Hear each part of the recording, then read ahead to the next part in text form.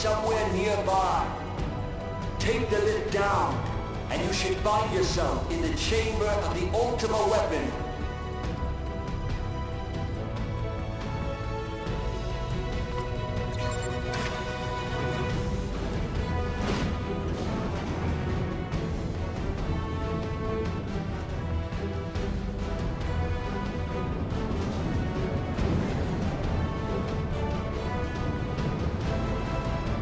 Keep your eyes peeled. Gaius could be waiting for you down there. Oh, and don't even think about dying. You're too bloody useful. The interference is getting worse. I don't think the connection will last much.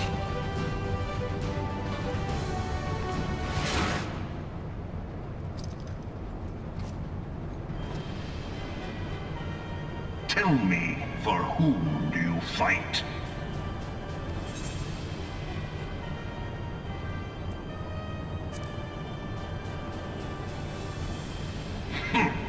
How very glib. And do you believe in Eorzea?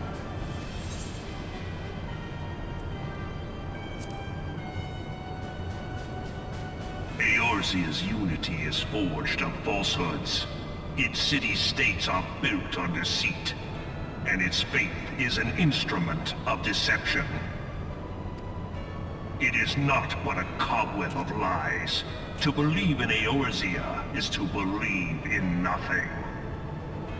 In Eorzea, the beast tribes often summon gods to fight in their stead, though your comrades only rarely respond in kind.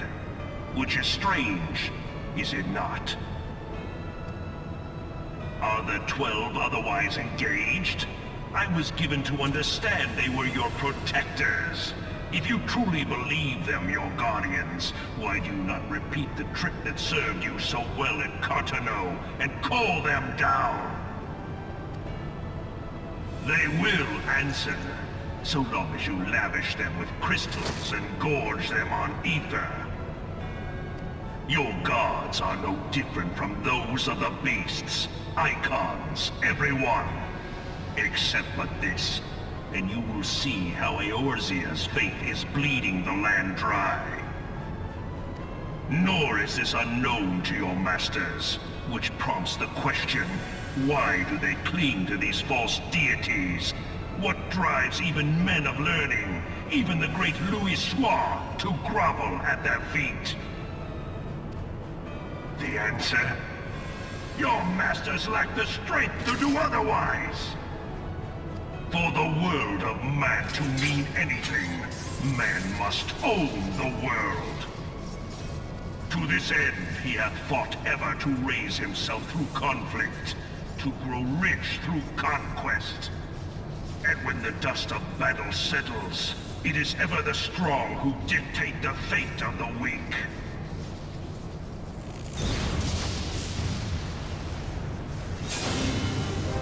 Knowing this, but a single path is open to the infinite ruler, that of false worship, a path which leads to innovation and death. Only a man of power can rightly steer the course of civilization. And in this land of creeping mendacity, that one truth will prove its salvation. Come, champion of Eorzea. Face me. Your defeat shall serve as proof of my readiness to rule. It is only right that I should take your realm, for none among you has the power to stop me.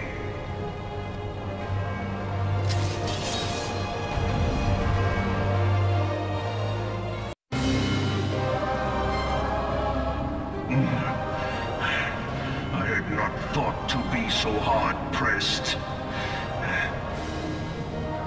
Your strength is most impressive. Such power befits a ruler. Yet, you lack the resolve to put it to proper use. A waste.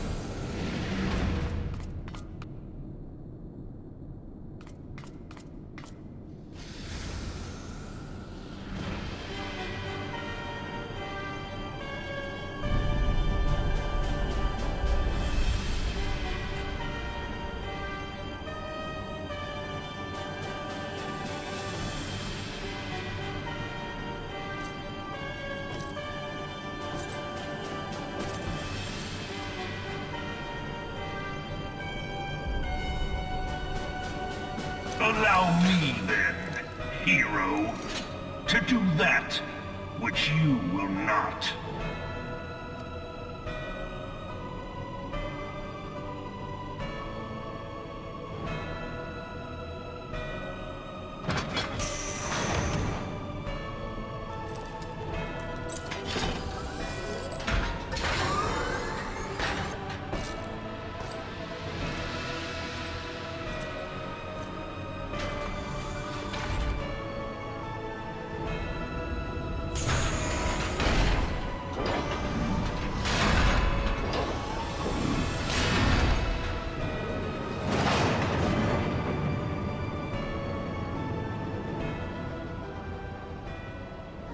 Witness to the true power of the Ultima weapon.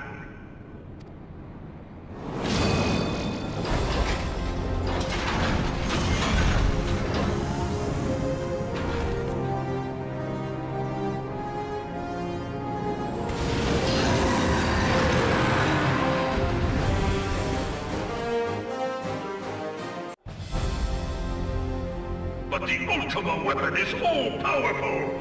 Why does my enemy still stand?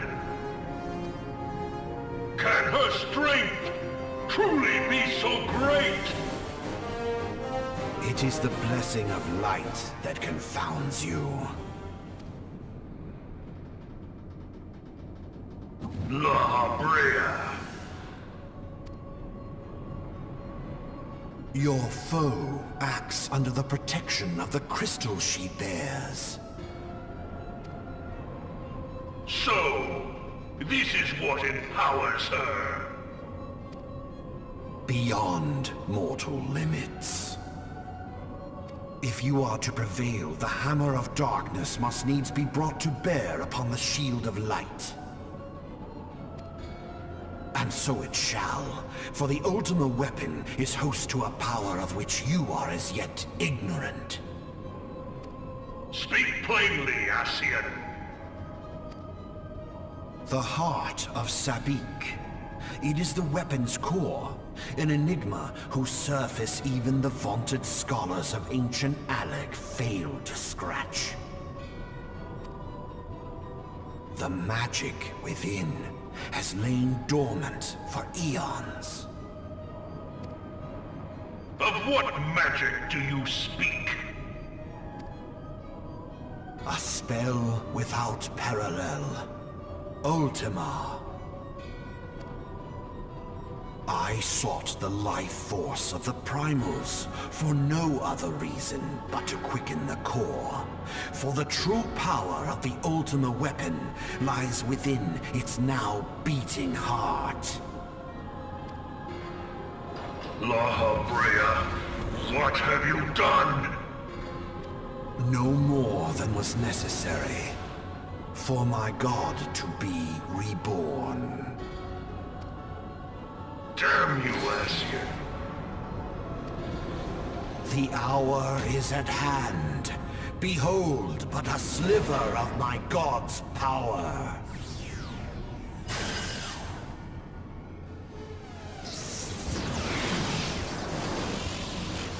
And from the deepest pit of the seven hells to the very pinnacle of the heavens, the world shall tremble. Unleash Ultima!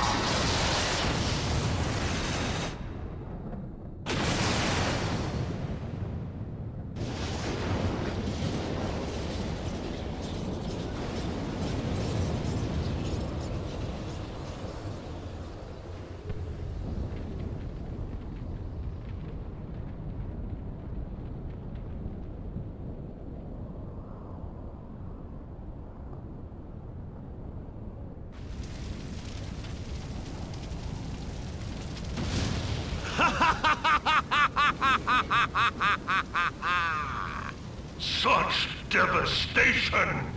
This was not my intention! Oh, Hydaelyn. It seems the task of keeping your champion alive has exhausted what strength you had left. Van Belsar, your enemy's shield is broken. The rest I leave to you. We will speak later, Ascian. But first, I must deal with you. The question of who is mightier remains. Come, adventurer. Let us find the answer together.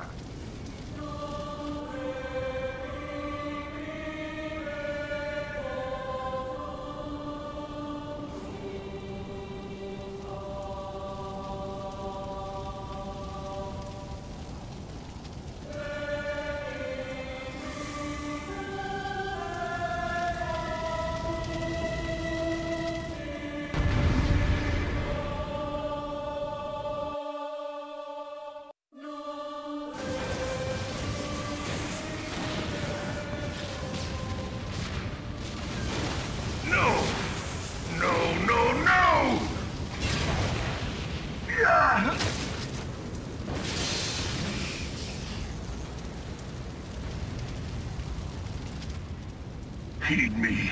The subjects of a weak ruler must needs look to a higher power for providence, and their dependence comes at a cost to the realm. The misguided elevate the frail, and the frail lead the people astray. Unless a man of power wrests control, the cycle will never be broken. You of all people must see the truth in this. You who have the strength to rule.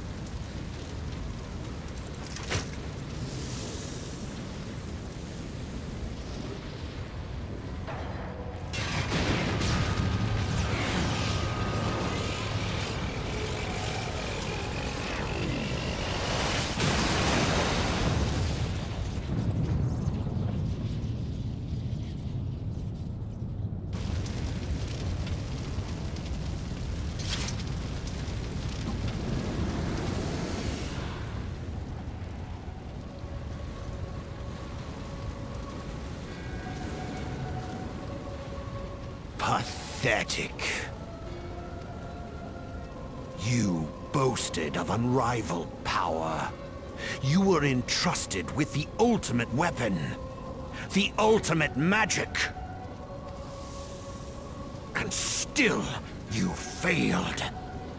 So much for the glory of man.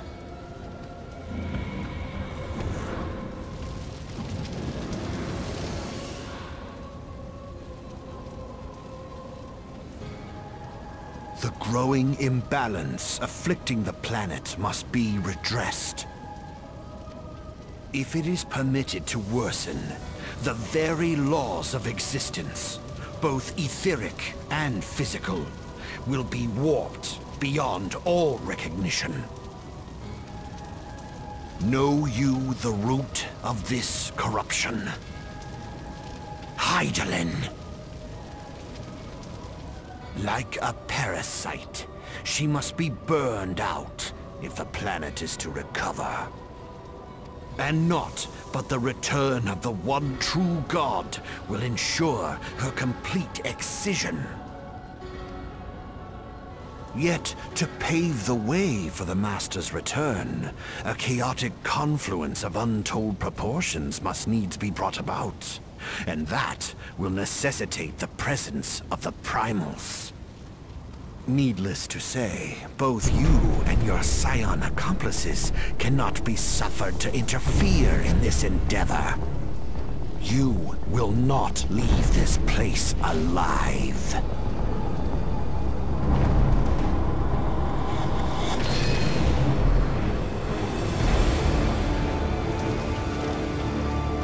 It is past time your flame was extinguished, bringer of light.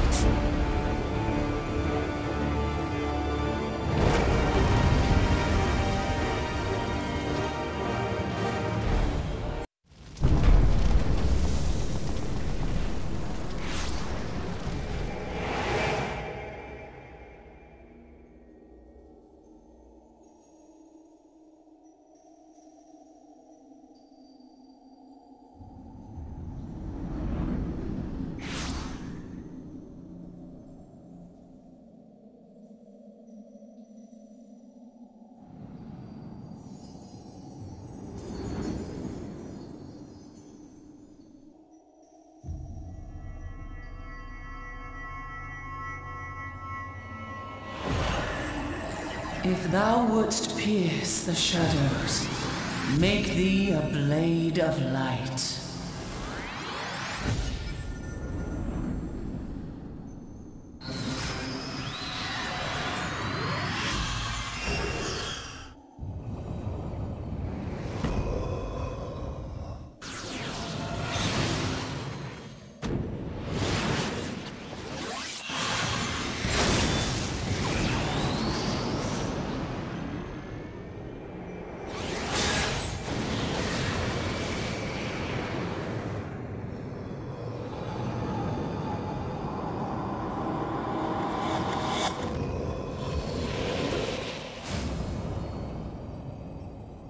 What?